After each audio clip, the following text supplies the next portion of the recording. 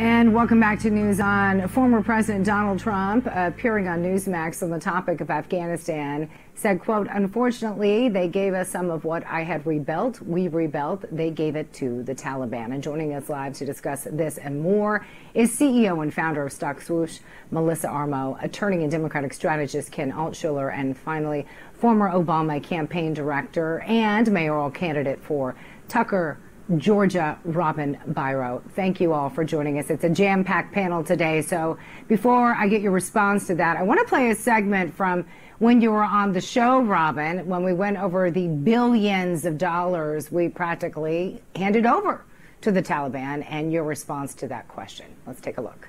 In total, the U.S. government has spent an estimated $83 billion of taxpayer money on weapons, vehicles, and airplanes for the Afghan military. Adding to that list, a federal audit found that detailed up to $200 million worth of drones that just disappeared, along with 600,000 infantry weapons, 162,000 pieces of communication equipment, and 16,000 night vision goggle devices. This coming from our news partners at Just the News. Robin, that's a lot. It is a lot, and unfortunately, it happens. Unfortunately, it happens, but you said you don't agree with it. Obviously, the former president doesn't agree with it. Do you still feel that way? Oh, yes. Look, I'm a veteran Army Ranger. I did 2 tours in Afghanistan.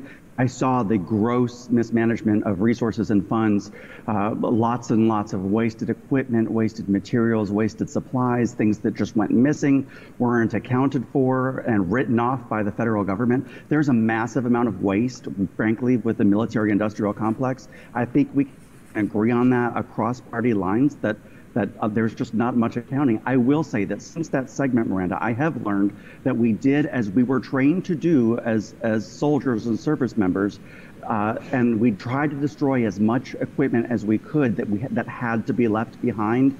I was relieved to hear about that. They did follow the protocol and remove key components of that equipment so that it's not able to be used by the Taliban. But we have seen some of those images, Ken, on social media with them showing off this equipment and the weapons that we've left behind. Even if we did get some of it, still, I mean, $83 million is not chump change.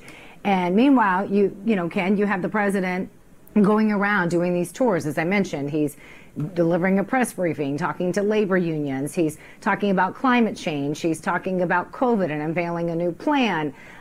They're still talking about the infrastructure bill. They're still talking about this reconciliation package. They're still talking about money, emergency funds being used to relocate these refugees. That's a lot of money. And then when you hear about that, I mean, where is all this coming from? And is this just a mere distraction?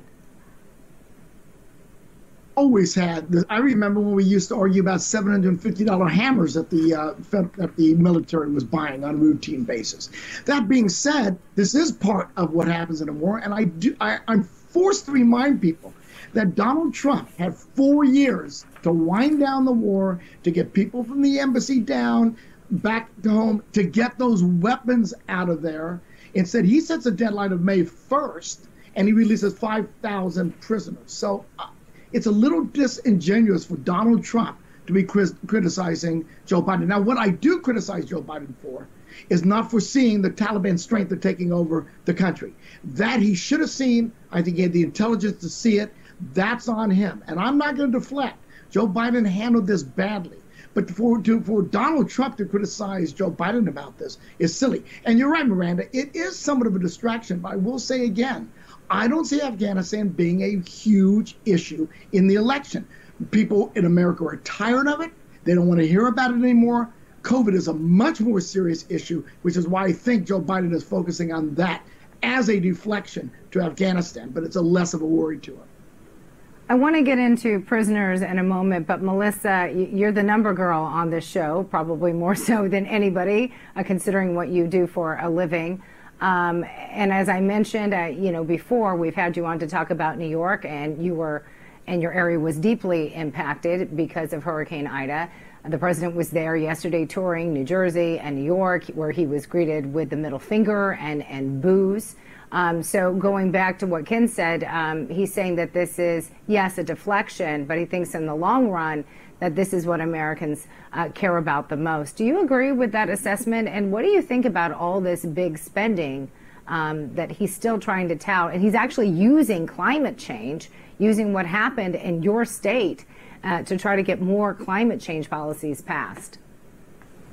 I think that the spending that the government is looking to do is astronomical. In fact, the market fell today because it came out that they're looking, Janet Yellen came out and said they have to raise the debt ceiling. We're already at 22 trillion. Why not go to 30 trillion? Why not go to 50 trillion? These numbers are out of control. If they just gave a check for $40,000 for every household in America, that would be the same as passing that 4.5 trillion stimulus plan. I say they give everybody a check in the country. This is ridiculous. The government is about waste, waste, waste. As far as talking about climate change, I don't think that climate change is the reason that we have hurricanes, we have tornadoes, we have storms. We're going to have storms no matter what. That's the ecosystem that we live in. That's the planet Earth. As far as what's going on with Afghanistan and the Biden administration wanting to turn the page, I don't think Americans are going for it. It's already been a week past the date that we've been out. We're already past the holiday weekend, and people are still talking about it. People are upset. In fact, Biden was booed yesterday when he went to New York because people didn't want to hear about what was going on with the hurricane. They're upset that they left Americans behind. I think when you hear the stories about people being still stranded there and that they can't get clearance to take off, and they're not getting the clearance from the Secretary of State or whoever is giving the clearance, Milley, whoever it is, that's a problem. No one's really digging into it. What are we doing about the people that are left there? Why do we bring all of these refugees over here, hundreds of thousands of them, or whatever the total is now? Not all of those people helped us over there in Afghanistan. And where are they putting the people? They're going to spread them out. Then we're going to end up covering all the costs for those, just adding to the debt. We pay for it. The taxes are going to go up once they pass this $1 trillion plan. And you know it's going to pass anyways because the Democrats have control. They have control in the House. They have control in the Senate. They've got the president. I mean, they've got it all. And as far as what Ken was saying about Trump, listen, Trump probably thought he was going to win.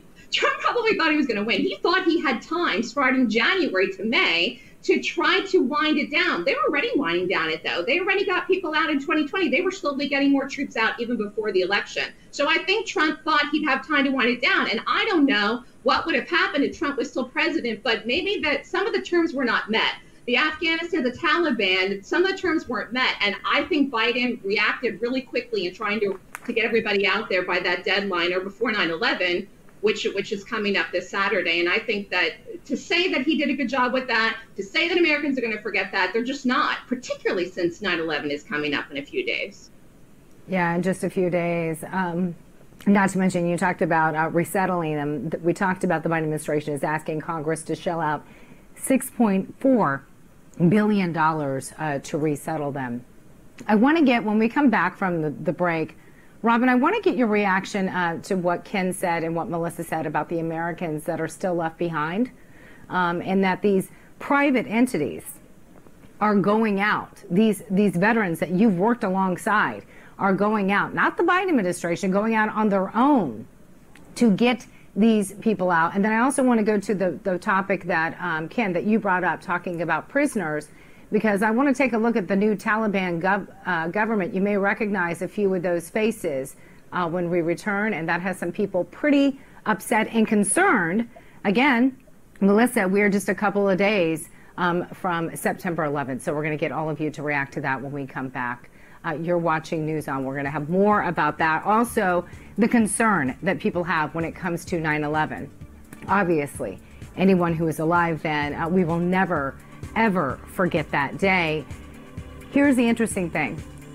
How safe do you feel? A new poll shows that that number is dwindling. We're going to discuss that more with our panel. You're watching News On. We'll be right back with Ken, Melissa, and Robin when we return.